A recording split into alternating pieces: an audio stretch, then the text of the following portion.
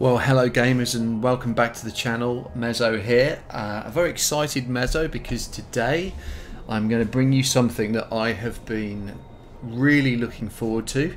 A game that is called Barotrauma. Now, I've been watching this for a while and I haven't done a video on this yet because a couple of things kind of scared me off about it. It's still in early access.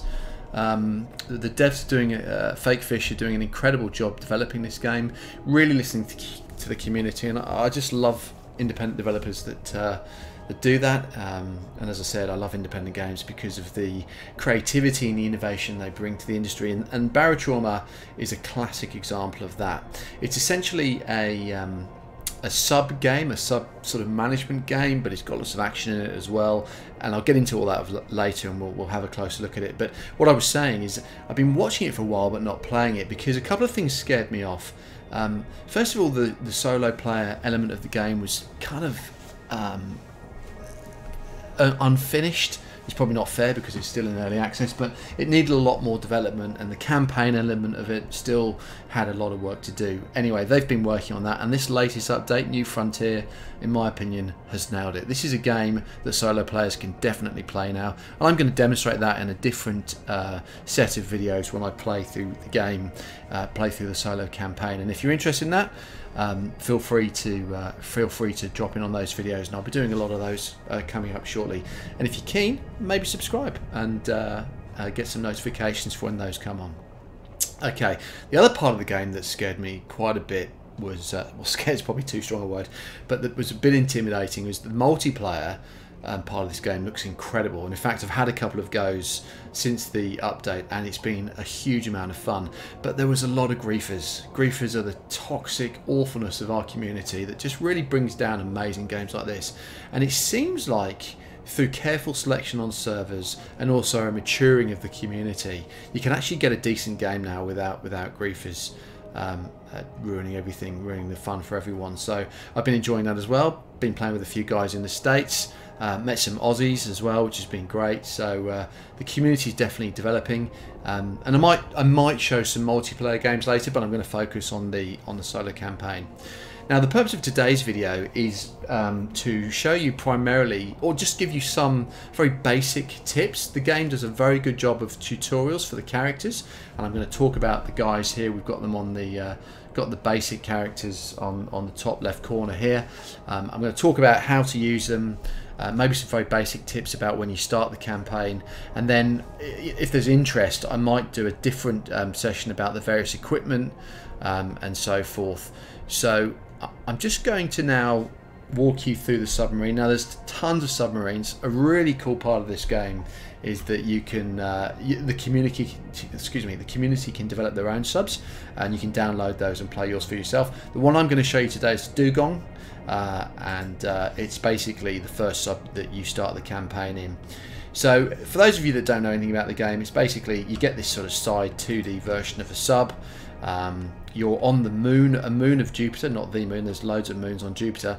A moon on Jupiter, which I think is actually true. It's an ice moon, and the sort of the lore is that you're under the ice, and there's this world of horrible beasts, frankly, that float around, and you've just got to conduct missions. So pretty basic, you know, go fetch missions or deliver missions.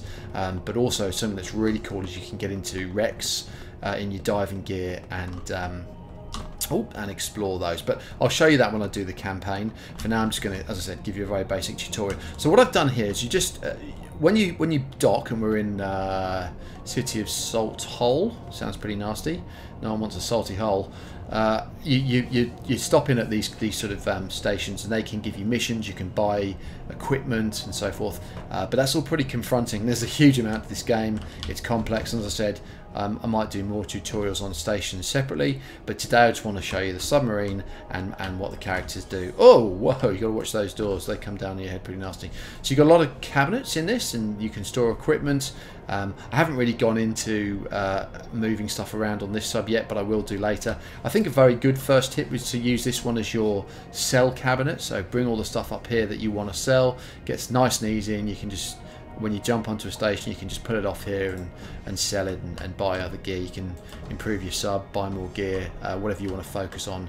Makes a lot of sense. Fire extinguishers, we'll talk about those later. Plenty of storage. These are the dive suits. You need those when you're exploring lockers. And there's an oxygen tank here. Now, oxygen is super important. As you can imagine, being locked in a metal can under the sea, you are going to need oxygen. So when you use your oxygen up, you can bring them to this thing here, which is the oxygen generator, and it will refill your tanks. A lot of micromanagement in this game, but absolutely love that. Now, while I'm down here, I said I was going to show you around the sub. This is the engine room, and here's the reactor here. It's basically a nuclear reactor, nice and safe. And in that, you put a load of fuel rods, and that charges you around the bottom of this planet under the ice. So you could put supplies in here, maybe some medic supplies that the engineer might need.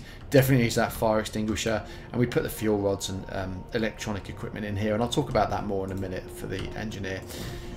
Going across, you've seen the oxygen room over here, huge amounts of electrics. Coming to that later. Now over on this side, and I said this is the basics, but it's a great little sub for learning the ropes.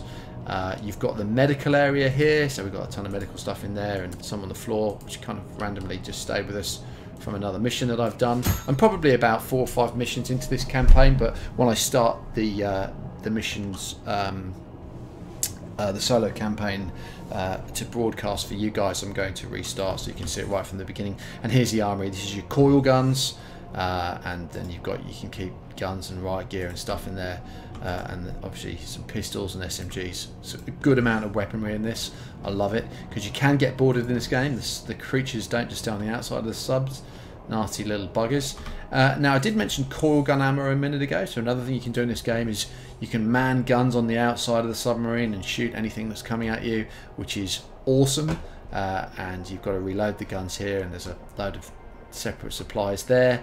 And then back into the main room where I started the tour, but didn't mention, this is the navigation terminal, and this is basically, if you're the captain, this is how you control your ship. Now I use it a lot in autopilot, as you'll see when we do the storyline, but you can also see your various rooms, so you keep an eye on what's going on all of the sub.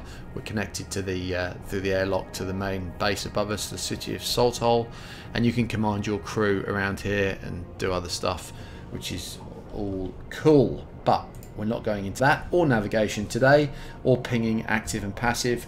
We're going to cover that when we start playing through the campaign. So, not wanting this to be a long video, let's quickly get into the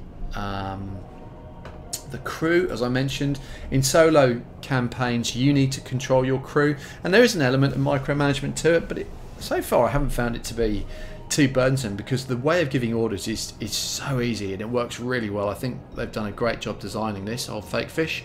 So I'm playing with I haven't worked out how to pronounce the name, Erich. I've got Leah, who is the engineer, the electrician. I've got Milton, who's the mechanic. I've got Timur, who is the medic, and I've got Trista, who is like security.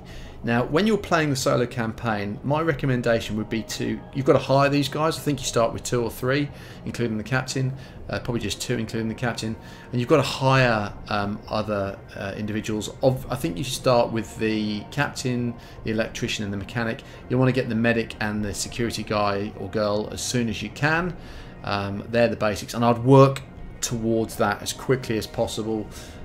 You really do. The more people you've got on your sub, the better. But the lovely thing about having this crew is they can all have specific jobs, which makes just the sort of fetch and deliver missions that much easier, which you really want to be starting on when you start the campaign.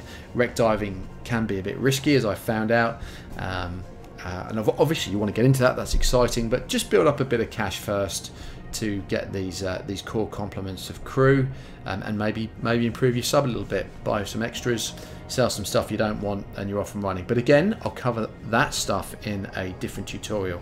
For now, let's just talk about the crew and the command of them. So I'm still in the station, but I'm going to get Leah. Of course, you can click to your crew as well. There's Leah, there's Milton hanging around. Don't know what he's up to there. In fact, don't know what any of them are. They're just sort of chilling out in the city of Salthole. Timo, the medic guy, and Trista, our guard. and she's having a chat with someone there, which is all cool. So they're in the station. Now, if I go back to the skipper, what I can do here, let's just get off that, is control these guys and put them on their stations. Now, this is the key, in my opinion, to surviving the early stages of the campaign. You want your electrician to be on your reactor. So you can click on that button there, and you can get them to operate the reactor, and hey, why not, let's just turn it on.